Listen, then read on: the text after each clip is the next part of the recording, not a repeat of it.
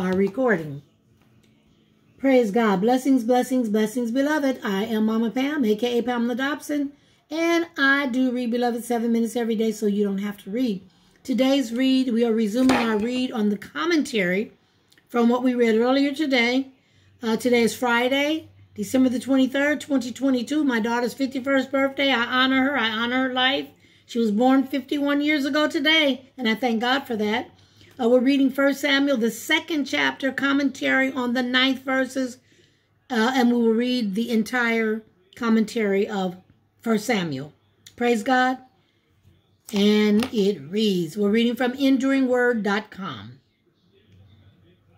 For the pillars of the earth are the Lord's, and he has set the world upon them. He will guard the feet of his saints, but the wicked shall be silent in darkness. For by strength no man shall prevail. The adversaries of the Lord shall be broken in pieces. From heaven he will thunder against them. The Lord will judge the ends of the earth. He will give strength to his king and exalt the horn of his anointed. For the pillars of the earth are the Lord's. Now Hananiah was confident in God's ability to humble the strong and exalt the weak, because God is in control. If God were not in control, then perhaps the strong could do what they wanted, and God couldn't stop them. But Hannah knew that the foundation of the earth itself, the pillars of the earth, belong to the Lord. For by strength no man shall prevail. The adversaries of the Lord shall be broken in pieces. God uses his power to set things right. It isn't enough for us to believe God has this power. We must know he will use it for his glory and righteousness. He will give strength to his king and exalt the horn of his anointed. At this time, Israel did not have a king and didn't seem to want one. So when Hannah spoke of his king, she looked ahead to the Messiah, who will finally set all wrongs right. He is his anointed. Please do no talking, no typing, no communicating while I am reading. Please let the church be silent. Thank you. This is the first place in the Bible where Jesus is referred to as the Messiah. She first applied to him the remarkable epithet Messiah in Hebrew, Christ in Greek, and anointed in English, which was adopted by David, Nathaniel, Ethan, Isaiah, Daniel, and the succeeding prophets of the Old Testament, and by the apostles and inspired writers of the New. Zechariah, the father of John the Baptist, quoted Hannah in Luke 1:6-9 when he prophetically called Jesus a horn of salvation. Quoting from 1 Samuel 2:10, Mary, the mother of Jesus, quoted Hannah's song often in Luke 1:46-55. Samuel ministers to the Lord. Then Elkanah went to his house at Ramah, but the child ministered to the Lord before Eli the priest. Then Elkanah went. They did it. It was hard to do, to leave this little son behind, but they did it because they promised they would do it. They promised God that they would do it.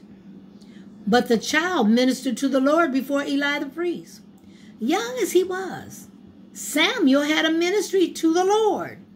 Our young people can praise and please God, and it's often a breakthrough in their walk with the Lord when they experience God in worship. The Living Bible translates it well. And the child became the Lord's helper. There are ways that even children can serve God and minister to him. The wicked sons of Eli, the high priest, the evil character of Eli's sons. Now the sons of Eli were corrupt. They did not know the Lord. Literally, the ancient Hebrew calls them sons of Belial. Belial was a pagan god, and the phrase sons of Belial refers to worthless and wicked men. This was a significant problem because the sons of Eli were in line to succeed him as high priest, and they already functioned in the priesthood. Thank you, King Lily. Thank you. Thank you for your gifting. They did not know the Lord. Even though their father Eli knew the Lord, that knowledge was not passed on genetically to his sons. They had to personally know the Lord for themselves. We must personally know the Lord for ourselves. Like I said, my daughter is 51 years old today. I can't make her know the Lord. I've raised her. I have taught her. She has to seek the Lord for herself. And I'm glad to say that she is a born-again believer. And she does serve the Lord, the same Lord that I serve. Their first offense, stealing what was offered to God. So the priest custom with the people. With many of the sacrifices brought to the tabernacle, a portion was to be given to God, a portion was to be given to the priest, and a portion was kept by the one who brought the offering. According to the other passages in the Old Testament, the priest received a portion of the breast and the shoulder. But here it is now, some 400 years after the law of Moses came, that the priestly custom changed. They did not take the prescribed portion of the breast and shoulder, but took whatever the fork cook brought up out of the pot. See how we change God's laws? We change God's rules and God's laws, and he put them in place for a reason. Before they burned the fat. So God's portion was always given first. So it was wrong to take the priest's portion before they burned the fat. The fat was thought to be the most luxurious, best part of the animal, so they gave it to God. The idea was that God should always get the best, and God should get his portion first. But in their pride, the sons of Eli took their portion before they burned the fat, before they even gave God his sacrifice. Thank you, King Lily. Before they even gave God his sacrifice, the sons of Levi wanted to take theirs. And that's not right. He will not take boiled meat from you, but raw. So why did the sons of Eli want raw meat? Perhaps it was so they could prepare it in any way they pleased. Or more likely, it was because raw meat was easier to sell, and they sold the meat and pocketed the money. Possibly. No, but you must give it now, and if not, I will take it by force. So the greed of Eli's sons was so bad that they did not hesitate to use violence and the threat of violence to get what they wanted. For men abhorred the offering of the Lord. Now the greatness of the sin of Eli's sons was clear, because through their greed, violence, and intimidation, they made others not want to come and bring offerings to the Lord. It was bad enough what they themselves did, but the greater sin of Eli's sons was in how they hurt other people. In many churches today, there's so much sin running rampant in the churches. The preachers, the ministers, the deacons are so corrupt in these buildings, until you young people that are here even listening on this platform, y'all don't go to nobody's church. You're trying to come out of debauchery. You're trying to come out of hell. You're trying to get off of swinging around a pole. You're trying to get out of pimping and hustling. You're trying to get out of prostitution. And then you come into the church house and they're doing the same thing. They want to hustle you and pimp you and prostitute you out of God's house. Devil is a lie. And so that's what they were doing back here. The same type of thing. The exact opposite of what the body of Christ should be doing. But Samuel. So as bad as Eli's sons were, Samuel was different. We can say that this is why God raised up Samuel, because of the corruption of Eli's sons. God knew how bad Eli's sons were, so he guided the whole series of events that resulted in Samuel's service at the tabernacle. If Eli's sons were not worthy successors, then God would raise up someone else. Don't ever think that you cannot be replaced. Don't let me become so complacent in reading the word of God to you that God can't call for somebody else to come and read if I don't want to. If I'm not faithful, and if I'm haughty, and stuck on myself. God can get rid of me and call somebody else to read. I ain't the only person, only voice God got in the world. So I better stay humble, stay in my place. Amen. Ultimately, corrupt ministers do not stop or even hinder the work of God. Now, it may look like it, but every time there are men like Eli's sons, God will raise up someone like Samuel, like Mama Pam. God's work does not stop when God's ministers become corrupt. He'll find another way. He put me on this platform where y'all can get to church all around the world all the time right here. Or you can go to the U place and find the information right there. Praise God. Wearing a linen ephod. Now, even as a child, Samuel distinguished himself in his service to the Lord. His service was exceptional enough that he received the linen ephod, a priestly garment, in Exodus 39, 27, and 29. What did Samuel do? He did small charges as setting up the lights and laying up the vestments and learning music of the lights. He did a lot of little things around the church, around the building, even as a child. So though a child, Samuel served the Lord better and in a greater way than the sons of Eli did. What man looks at in the service of God is often not what the Lord is looking at. His mother used to make him a little robe. Only someone who was really there described such a small detail. Though Hannah gave her little boy to the Lord, she never stopped loving him. And the Lord visited Hannah. He certainly did. The Lord visited that old girl in her old age. He gave her 3 more sons and 2 more daughters. I think she did pretty good, don't y'all? Praise God. God will never be a doubter to anyone, debtor. God will never be a debtor, in debt, owe you anything to anyone. Hannah could never say to the Lord, I gave you my son, but what did you give me back? Because God gave her so much more in return. The second offense of Eli's sons was sexual immorality. Sexual immorality.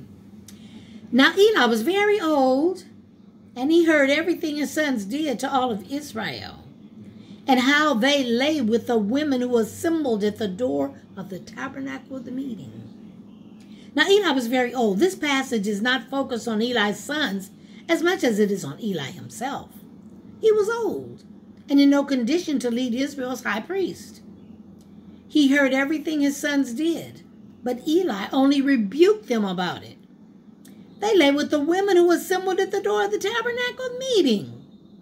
This means that the sons of Eli were committing sexual immorality with the women who came to worship at the tabernacle. This was an ancient version of the modern sex scandals among pastors or preachers today. It's impossible that the women who assembled at the door of the tabernacle were in some way workers at the house of the Lord. Exodus 38:8 refers to the serving women who assembled at the door of the tabernacle of the meetings. The vain and effective rebuke of Eli to his sons. Why do you do such things? It is an understandable question, but a needless one. It doesn't matter why, because there could be no good reason. They can't excuse their sin. They had to be responsible for it instead. Eli did about the worst thing a parent can do in trying to correct their children. Just talk. All he did was whine about what they did wrong, but he never took the necessary actions to correct the problem. Parents would be better off to yell less, lecture less, and take sensible action more often, letting the children see the consequences for their disobedience. Writing from the 17th century, John Trapp advises Eli on what he should have said.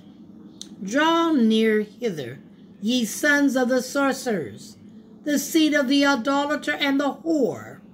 ye degenerated brood and sons of Belial, and not of Eli, ye brats of Phantom's prediction? It is stark stinking not that I hear, and woe is me that ye live to hear it.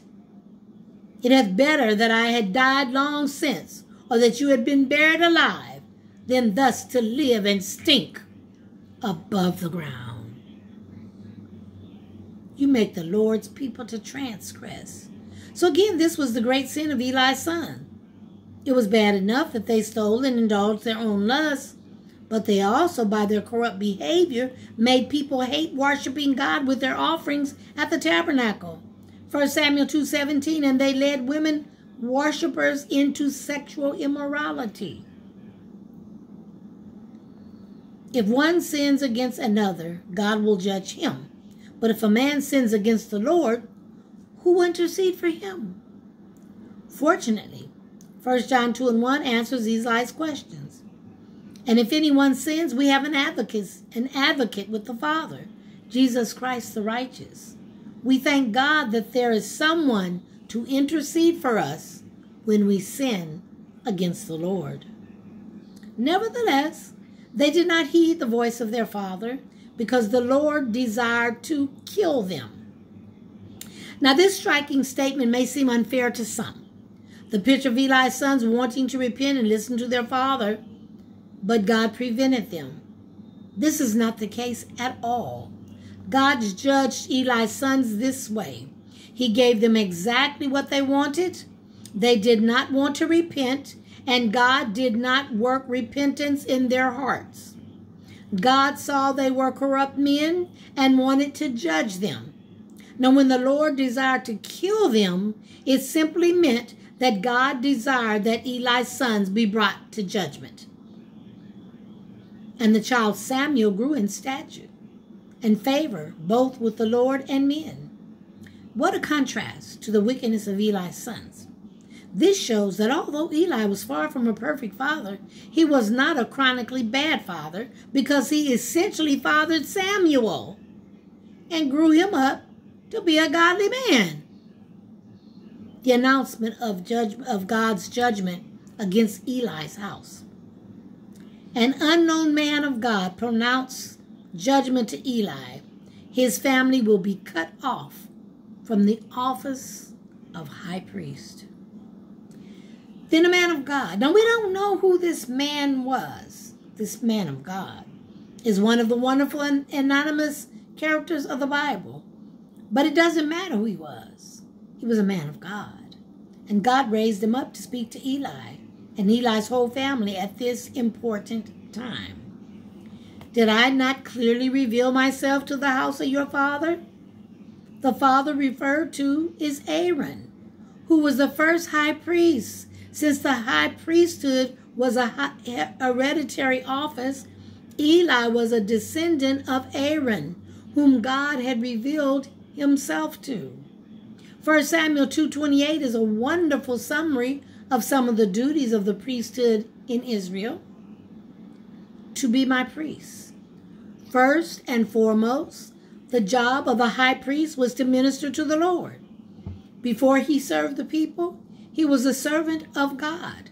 He was not just the people's priest, he was the first priest of God to offer up on my altar. So the priest brought sacrifices for atonement and worship. To burn incense. Burning incense was a picture of prayer, because the smoke and the scent of the incense ascends up to the heavens. The priest was to lead the nation in prayer and to pray for the nation. To wear an ephod before me. The priest was clothed in specific garments for glory and for beauty. Exodus 28:2. He was to represent the majesty, dignity, glory, and beauty of God to the people. All the offerings. The priest was also charged with responsibility to receive the offerings of God's people and to make good use of them. Why do you kick at my sacrifice?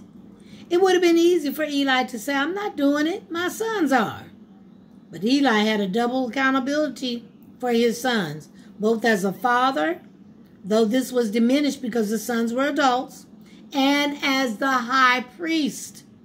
His sons worked for him as a priest, and Eli was a bad boss. And honor your sons more than me. So since Eli did not correct his sons the way he should, he essentially preferred them to the Lord. If Eli were more afraid of offending God and less afraid of offending his sons, he would have corrected them as he should have. Eric Liddell was one of Britain's great athletes, and later he gave his life for Jesus on the mission field. In 1924, he was to run for Britain in the Olympus, and when it was discovered that the preliminary heats of his best event, the 100 meters, would be run on a Sunday, quietly but firmly, Liddell refused to run. The day of the 400 meters race came, and as Liddell went to the starting blocks, an unknown man slipped a piece of paper in his hand with a quotation from 1 Sam 2:30. Those who honor me, I will honor. That day, Eric Liddell set a world's record in the 400 meters. I will cut off your arm. Not literally, but since the arm was a picture of strength and might in Hebrew thinking, Psalms 10, 15, 17, and 15, and 89 and 10, this said, the house of Levi would be left powerless and without strength. I said indeed that your house and the house of your father would walk before me forever. Get my blanket, my legs are getting cold, and a little chilly in here. But now the Lord says, so God promised that the priestly line would not stay with Eli and his descendants, but would pass to another line of descendants from Aaron. This was fulfilled many years later in Solomon's day. Abiathar from Eli's family was disposed as high priest and replaced with Zadok, who was from another family. 1 Kings 2:27 reads, so Solomon removed Abiathar from being priest to the Lord, that he might fulfill the word of the Lord which he spoke concerning the house of Eli at Shiloh. I said indeed that your house and the house of your father would walk before me forever. But now the Lord says, this was a promise to Aaron in passages like Exodus 29:9. God did not remove the priesthood from the line of Aaron, but he did remove it from the line of Eli. There shall not be an old man in your house forever, and all the descendants of your house shall die in the flower of their age. This idea is repeated twice in these few verses. God wanted to emphasize that he would not bless the descendants of Eli with a long life. Shall consume your eyes and grieve your heart. The descendants of Eli, who did live a little longer, would not live blessed lives. Their end would be painful to see. The sign and the promise, both sons will die on the same day. Now this shall be a sign to you. Since the fulfillment of the judgment would be many years away in the days of Solomon, God gave Eli an immediate sign to demonstrate his truthfulness. Eli's sons will die in one day. Eli will see this, and Eli will know the judgment of God has come against his house. Then I will raise up myself a faithful priest. So who is the faithful priest predicted here? He was a great priest because he did according to what is in God's heart and in God's mind. He was a blessed priest because God said of him, I will build him a sure house, and he will walk before my anointed forever. This promise was partially fulfilled in Samuel because he functioned as a godly priest, effectively replacing the ungodly sons of Eli. The promise was partially fulfilled in Zadok in the days of Solomon because he replaced Eli's family line in the priesthood. The promise was ultimately fulfilled in Jesus Christ because he is a priest forever in the order of Melchizedek. Hebrews 7:12 and 17. Everyone is left in your house. Everyone who is left in your house will come and bow down to him for a piece of silver.